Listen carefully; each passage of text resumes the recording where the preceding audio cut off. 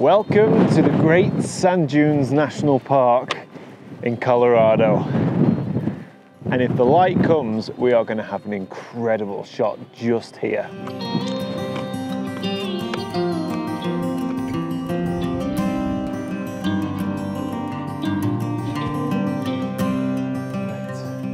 Right. 100 to 400.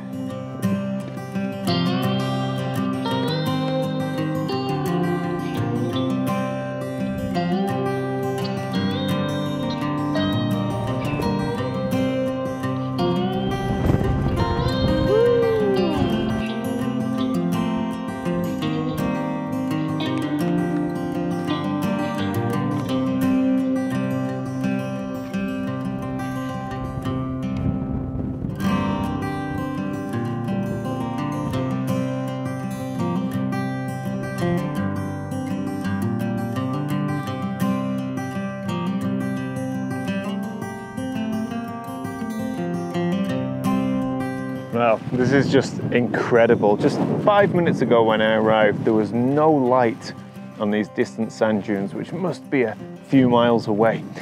But I could see the light sweeping over the landscape, and I knew that if that light was to illuminate the foreground and those dunes, yet the dark mountains in the background remain in shadow, then that is going to make for a beautifully dynamic shot, full of colour and contrast. We have so much weather around that it's just gonna, it's gonna make for a great photo shoot.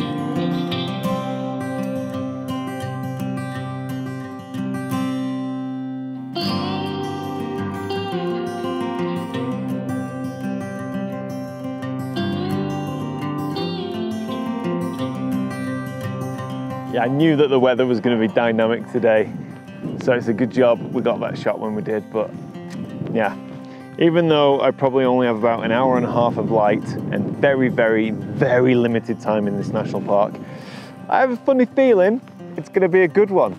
So let's see what happens in the rest of this video. Now this is a photograph that I took just after the one you've just seen. Now I didn't record any video because it was very much an impulsive photograph. It looked interesting, I took a quick shot, but I thought it wasn't worth making a whole video piece about. When actually it turned out to be a shot that I really enjoy, giving a very painterly feel. Now whilst I've got you here, let me apologise for the windy audio which unfortunately continues throughout most of this video. And as well as that, I just want to let you know that my 2025 calendar is now available for pre-order. There's a link in the description below, or you can scan this fancy QR code on the screen in case you're watching this on a television. All pre-ordered calendars are discounted by 15% and will be hand signed by yours truly.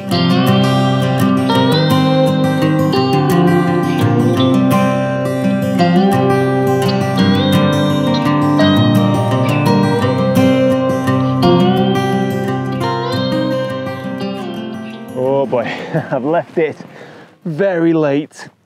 I under-anticipated how far and how big these dunes were. I've come onto the dunes now and I'm actually at the east side of the dunes. So the sunset's going to set behind them and it's probably about half an hour until sunset, and I'm looking at these dunes and I'm thinking, there's no way I'm getting to the top of these dunes in time for sunset. My hope was to get dune foreground, beautiful sunset, classic sand dune image. I think I'm going to have to rethink this because they are pretty big dunes. But look at the clouds though, man. The clouds are just phenomenal. So I think we're going to be okay. I still think we'll get a shot. But let's just see. See if we can pull something out of the bag in time before dark.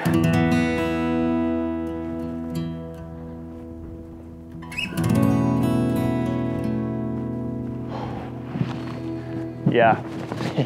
There is no way I'm getting to the top of these dunes for sunset. It feels to me like sunset is almost now. So I think what I'm going to do is just work with what I have. And actually, I think this is quite nice. We have quite a lot to work with. Let me get my camera gear out and we'll see what we've got. All right, I think I'll start with the 24 to 70. So my initial thought or my initial idea was to use all of these textures in the sand that kind of sweep up through the dunes to this very dramatic dark sky. But every single second that sky is actually beginning to dissipate, and move off to the right, leaving these huge hotspots. You see that there in the up in the top left corner? Big bright hotspot, really difficult to deal with and very distracting and not very nice to photograph. So, sticking with the same idea, I'm gonna try and create a similar shot but using a much tighter focal length of about 50 mil, I reckon. And I just realised I've got my hat on backwards, which, you know, is a little bit Brendan Van Son. So, yeah, it's because the wind keeps blowing it off if the wind's coming. Anyway, you don't want to know about that. It's the wind. Okay, so this is more or less my composition now. I am going to make a confession that I actually took this shot about 3 minutes ago before this white hotspot appeared. But as you can see, we have a tight composition with textures in the foreground leading through to these dunes and the dark sky in the back. Oh, sorry guys, the wind is whipping up the sand. Oh, this is just, it's difficult enough to work in the wind, especially when you're doing video, but when the wind is blowing the sand up into your face, oh, it's a bit of a pain. Oh dear, I'm gonna have to get my gear serviced after this, I think. Oh, my bag's open. Oh God. Oh, hang on, I'm gonna have to stand up. Oh, sorry guys. I'm just being battered by sandblasted in the face. I feel rushed. I don't feel like I've made the best of this national park, but you know what? I was driving past it. I had a couple of hours of daylight, and I thought to myself, you know, it doesn't matter if I don't get a great shot, or even if I don't make a great video. You know, I made a video a couple of months ago now that was titled F8 and Be There. And if you haven't seen that video, I'll link to it below, but it's all about, sorry, I'm going to try and get out the wind. It's all about worrying less about the photography and just enjoying being out and seeing new places. And for me, this is a brand new place.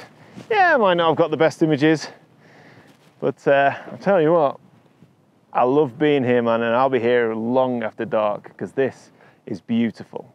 That is if I can get out of the wind.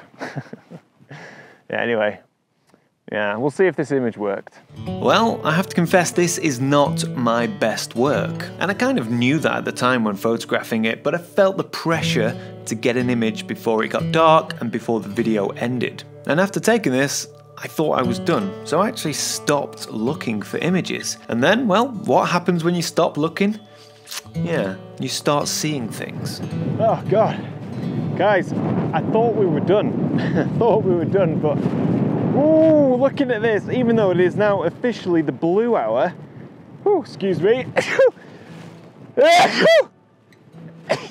I got, oh God. I got sand blowing on my nose and it's making me sneeze. Now, it's blue hour, and if anything, that adds to the magic of this shot. This looks beautiful. Let me see how it looks through the camera. Let's see here. Oh yes. Oh, that is. Oh man, I thought we were done, and now I think we might have the best image of the day so far. I say day, the best image of the hour. Let me bring you over. Hang on. Okay. Down. I am really rushing here, guys. I don't know how quickly it's going to get dark. I'm going to stand this side so the wind's behind me. Hopefully the audio is better. Can you see in the background, in front of this camera, between me and the camera, we have almost a perfect zigzag going up the dunes all the way to the top. And those clouds that were moving out of my frame in the previous shot, well, more clouds have built in. So we have a dark, foreboding sky, no bright hotspots, but wonderful shapes and textures in the sand.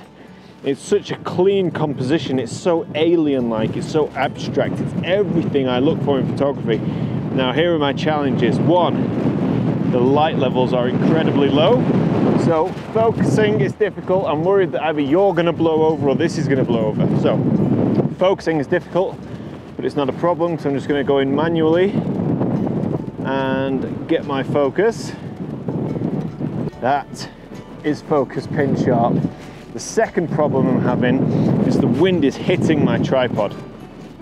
So I need to make sure that it's stable because it's so dark. We're gonna shoot this at f5.6, ISO 320, and that's still giving us an 1/8 of a second exposure. And even with image stabilization, I'm worried about the vibration caused by a strong wind, so I'm going to take a shot and I'm going to try and shield the camera with my body. 2-second timer. Looked like an idiot. Then there's the shot. Now what I'm going to do is I'm going to go in, check that it's sharp. It looks like it is. It looks like we have a sharp image. So this is fantastic. To me, this looks, hang on, let me bring you closer. To me, this looks more like a painting than a photograph.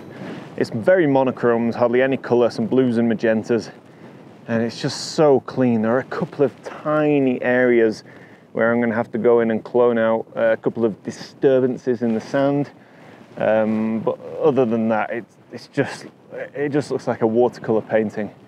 And actually I'm surprised at the level of contrast we still have in these dunes, considering how dark it is now. I mean, let's just see if we can brighten this up a bit.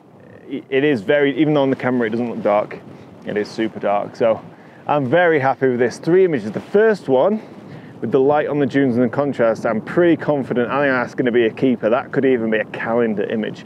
Second one I shot down there, in all honesty, I was rushing. I wanted to get a second image, and I kind of stopped at the first thing I saw, and then I stumbled upon this scene. And to me, this is a winner. Absolutely fantastic. So yeah, sand in the eyes. Very happy with this, guys. Anyway, I'll stop waffling on and we'll pop the image on the screen.